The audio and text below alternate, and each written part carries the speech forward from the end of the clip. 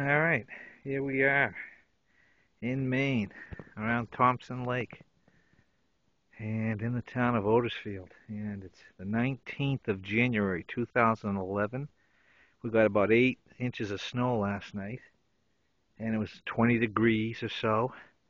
Right now it's 10:17, and the temperature is close to 40 degrees. So, as you can see, all that snow is basically all melted off the trees, and although it's cloudy and another storm is expected, it's a real nice day. There's a little bit of a breeze, not too much. There was no wind last night, just that snow. And then it turned to sleet around, I don't know, 10 o'clock at night, I think. And you might be able to see my snowshoe tracks. I just came across the tennis court here. And this is what the old place looks like. Now, we did have the snowplow come through a couple times, so the road's beautiful. And hopefully Richard will get to the driveways in a little while. Just gives you a good idea of what's going on around here.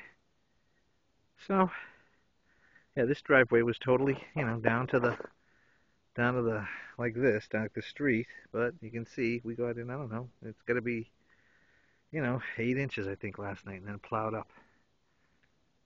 I don't know. The windrow was about 2 feet high, maybe something like that.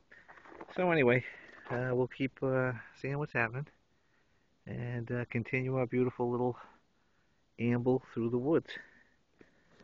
Talk soon.